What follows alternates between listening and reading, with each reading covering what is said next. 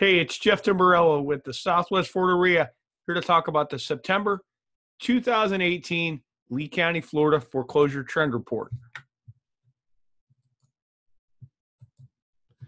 We had 79 mortgage-related list pendants, which is down from the previous month, up from the previous year.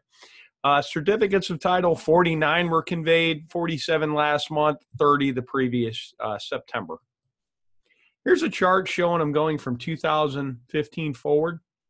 We're starting to return back to normal from the aftermath of Irma. If you average these out, it comes to about, I think it was 93 a day. So we're actually back under the average. From 2013 for perspective, and from some reals perspective from the last cycle to the current cycle. And this shows the certificates of title conveyed, including the last cycle.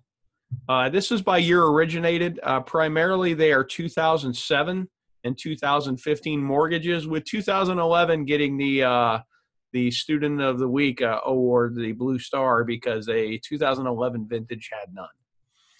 Average amount of the complaint by year. We're not talking about large mortgages. These are primarily on the lower ends when you average out each vintage. And the total dollars in foreclosure, the 07, there's 2.1 million. It's just not a lot. There's definitely not enough to change the trajectory of the market. Top 10 filers, Wells, BOA, PennyMac. PennyMac significant because those are scratch and dent loans. Top 10 certificates of title, Fannie Mae is still going to be the primary driver. With that said, there's just not a lot. And then for non-banks, everybody bought one, so there's not a tremendous amount of activity. The normal trend from the Irma disruption appears to be returning to normal, and I put in quotations or parents that this is the worst word ever to use in relation to stats. There really isn't a normal. The current trend of the distressed market not being a primary driver is going to continue.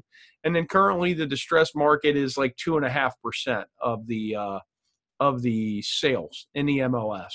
The current filings are essentially old mods, new low money down builder transactions. That's primarily 15, 16. Actually, it's 15 and 16. Your typical normal distress situations, you've got divorces, stuff like that. And there's a fair amount of probates. Most of the probates are 4, 5, 6, and 7. Almost all of them are 4, 5, 6, and 7. And I do find some storm damage houses in there. Thanks for watching. I hope this information is useful, and make it a great day.